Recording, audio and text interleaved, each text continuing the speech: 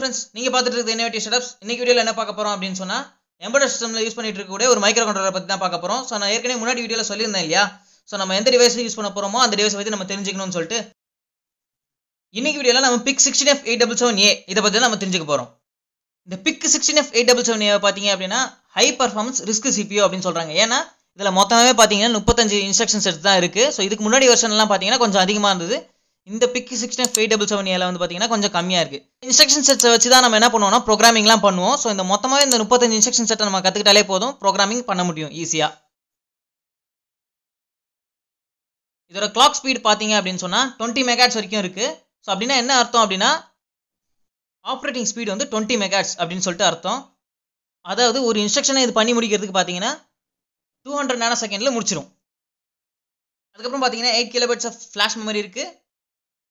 368 into 8 bytes of RAM இருக்கு. அதுக்கு அப்புறம் பாத்தீங்கன்னா மொத்தமா 3 டைமர்ஸ் இருக்கு. டைமர் 0, டைமர் 1, டைமர் 2 அப்படினு சொல்லிட்டு டைமர் 1 டைமர் 0 பாத்தீங்க அப்படினு சொன்னா 8 பிட் டைமர் கவுண்டர் வித் ப்ரீசெட்டரோட இருக்கு. டைமர் 2 பாத்தீங்க அப்படினு சொன்னா 16 பிட்ல இருக்கு. இந்த டைமர்ஸ் வச்சு என்ன பண்ணுவாங்க அப்படினு சொன்னா இந்த டைமர்ஸ் வச்சு தான் டைம் டிலே எல்லாம் ஜெனரேட் பண்ணுவாங்க. அதாவது இப்போ நீங்க ஒரு LED ப்ரோகிராம் பண்றீங்க அப்படினா அப்ப அந்த LED வந்து ஒரு 10 செகண்டுக்கு ஒரு வாட்டி blink ஆகணும் அப்படினு ப்ரோகிராம் பண்றீங்கன்னு வெச்சுக்கோங்களேன். சோ இப்போ அந்த LEDக்கு நம்ம 10 செகண்டுக்கு ஒரு வாட்டி வந்து டிலே கொடுக்குற மாதிரி இருக்கும். சோ அதுக்கெல்லாம் பாத்தீங்கன்னா இந்த டைமர்ஸ் வந்து யூஸ்ஃபுல்லா இருக்கும். அதாவது இந்த டைமர்ஸ் பாத்தீங்கன்னா டைம் டிலே ஜெனரேட் பண்றதுக்கு தான். அதுக்கு அப்புறம் இதுல வந்து I2C, SPI, UART இந்த மாதிரி கம்யூனிகேஷன் புரோட்டோகால்ஸ் நம்மால யூஸ் பண்ணிக்க முடியும். நெக்ஸ்ட் இதோட அனலாக் ஃபீச்சர்ஸ் பாத்தீங்க அப்படினா 10 பிட் ADC அப் டு நம்ம 8 சேனல் வரைக்கும் யூஸ் பண்ணிக்க முடியும். இந்த ADC அப்படினா என்னன்னா அனலாக் டு டிஜிட்டல் கன்வர்ஷன் அப்படினு சொல்லுவாங்க. சோ இப்போ நம்ம ஒரு வோல்டேஜ் வந்து நம்ம இன்புட்டா கொடுக்குறோம் அப்படினா அவுட்புட்டா எடுக்கிறோம் அப்படினா நம்ம டிஜிட்டல் ஃபார்மேட்ல தான் கொடுப்போம். ரைட்டா? zeros and ones தான் கொடுப்போம். அதாவது 0 னா 0 வோல்ட், 1 னா 5 வோல்ட்.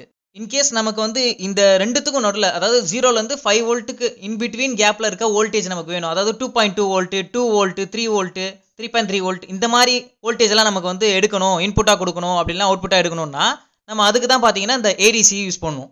இதுல வந்து மொத்தமா 10 பிட் ADC இருக்குன்னு சொல்லிருப்பேன். அப்புறம் பாத்தீங்கன்னா மொத்தம் 8 சேனல்னு சொல்லிருப்பேன். 8 சேனல்ன்றது ஒண்ணும் கிடையாது, மொத்தம் 8 பின்.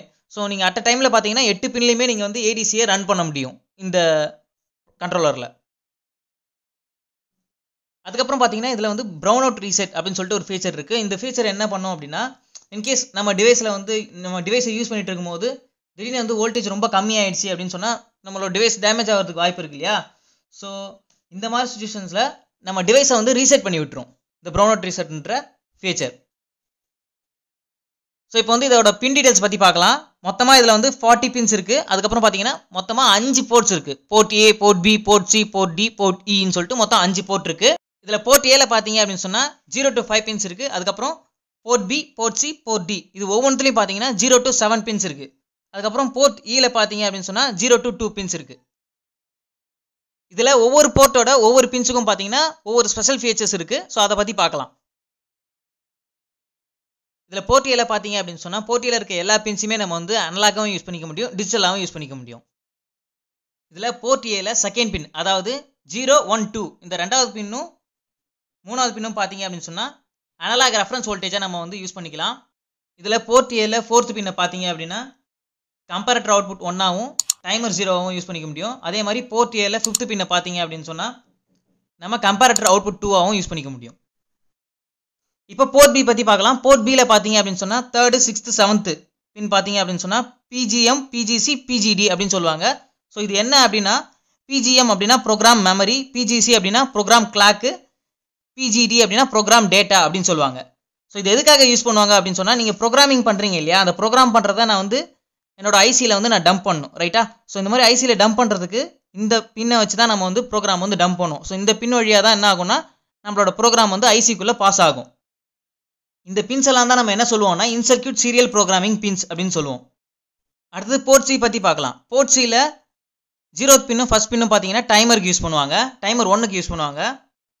அதே மாதிரி போர்ட் C ல ஃபர்ஸ்ட் பின்னை பாத்தீங்கன்னா கம்பேரிட்டர் C-க்கும் யூஸ் பண்ணுவாங்க. நெக்ஸ்ட் போர்ட் C ல செகண்ட் பின்னுக்கு ஸ்பெஷல் ஃபீச்சர் பாத்தீங்க அப்படின்னு சொன்னா கம்பேரிட்டர் 1க்கு பாத்தீங்கன்னா இன்புட்டா யூஸ் பண்ணுவாங்க அந்த பின்னை.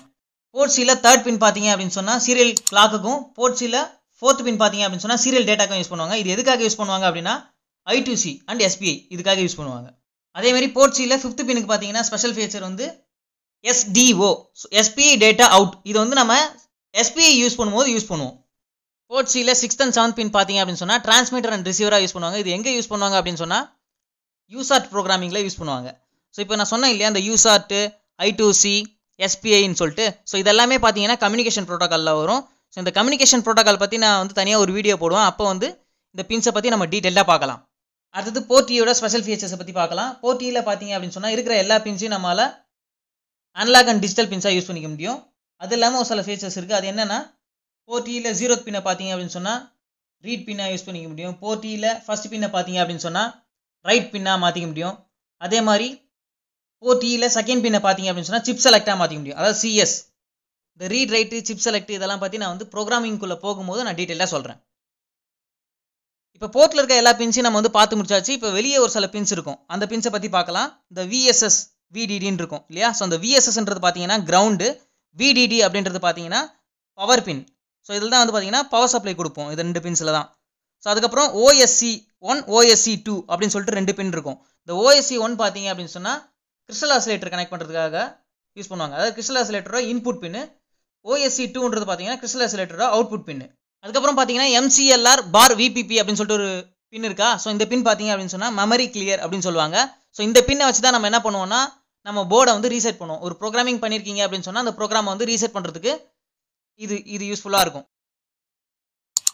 ஓகே ஃப்ரெண்ட்ஸ், இந்த வீடியோ உங்களுக்கு பிடிச்சிருந்தா லைக் பண்ணுங்கள், ஷேர் பண்ணுங்கள், கமெண்ட் பண்ணுங்கள் அண்ட் சப்ஸ்கிரைப் பண்ணிக்கோங்க. நெக்ஸ்ட் வீடியோ சந்திக்கிறேன். ஸ்டே ஹோம், ஸ்டே சேஃப், பாய்.